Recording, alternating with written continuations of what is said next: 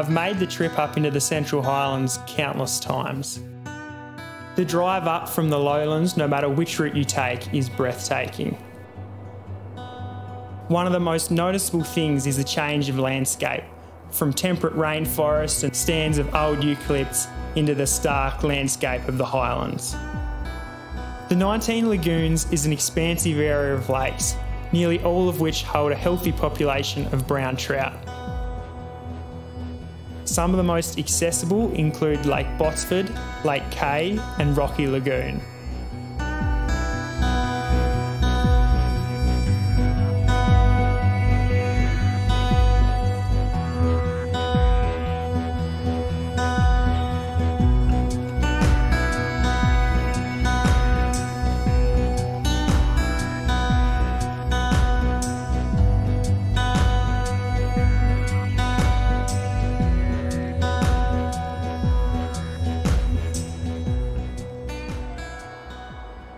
Today I'm going to be using a dropper length that's a little bit shorter than usual.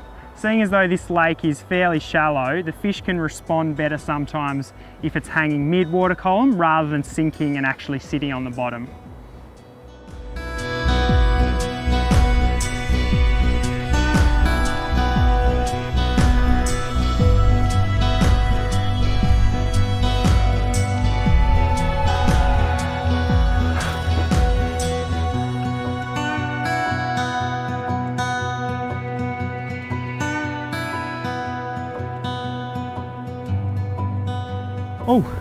Oh, what the heck?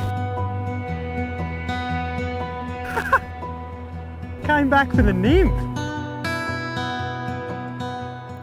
Walking across this shoreline here while the sun was out, thought I'd try and spot one in the shallows here, and I thought he'd spooked, but then I recast out to the left here and the fish just kind of moseyed on back around and then ended up taking the nymph, which I wasn't expecting, so it took me by surprise, but awesome to get a fish on the board.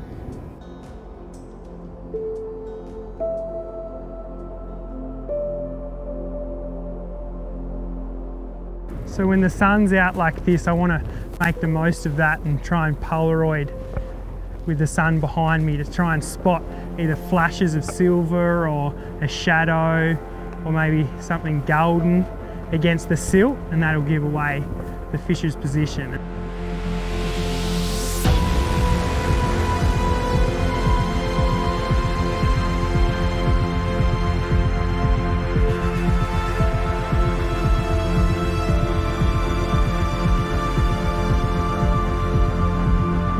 So I was just prospecting this shore here and I did a short cast out into the middle, and I just took my eye off the fly to look for a fish up ahead.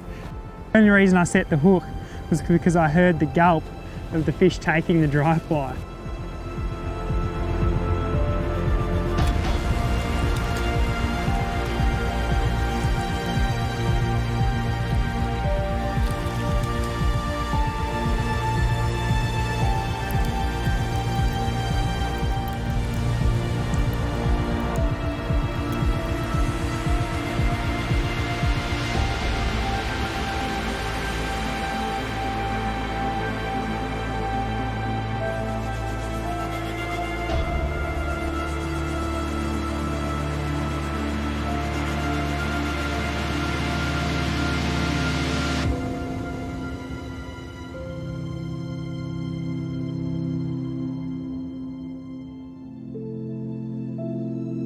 So what got me into fly fishing originally was a bunch of old fishing books on our bookshelf at home, and they originally belonged to my great-grandfather, but my dad inherited them and I just found them one day. The romantic nature of the writing and the storytelling in those books, along with the practical knowledge that I learnt from them, really captured my imagination and helped me on my fly fishing journey.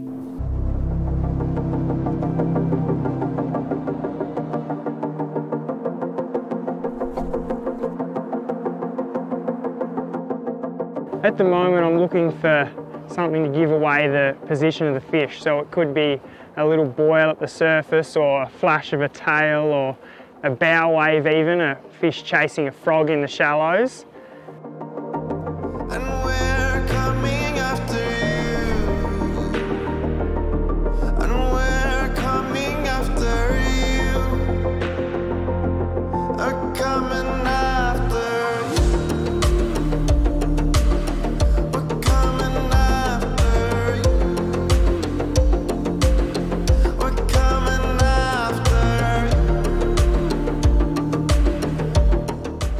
back along that shore there, I'd spooked one fish already, sitting right in close. And so I slowed down and was looking along this shoreline here and spotted this guy right in close. And so I slapped the fur fly down and he charged over and ate it.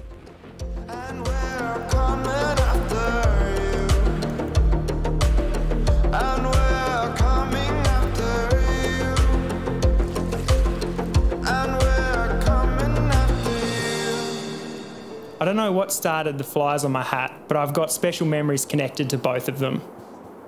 One of them is from my first memorable big fish caught in the Western Lakes. And the other one is actually the fly that my wife caught her first fish on.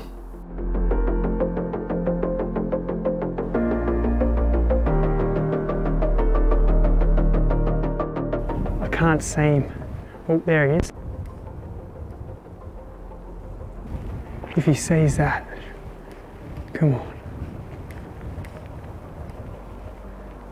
Ooh. I think he might have just rejected that. Oh. Looked at it again. I think that's a fish. Oh, there were two fish chasing each other again. Are they?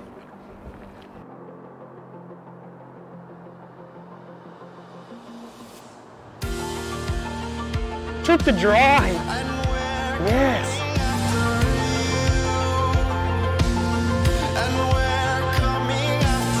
Yes. Beauty.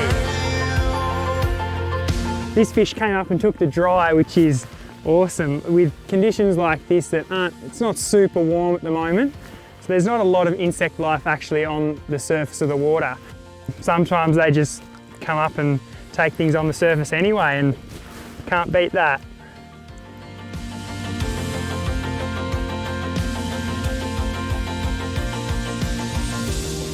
What makes fishing out here in the 19 Lagoons special to me is without a doubt the sight fishing opportunities.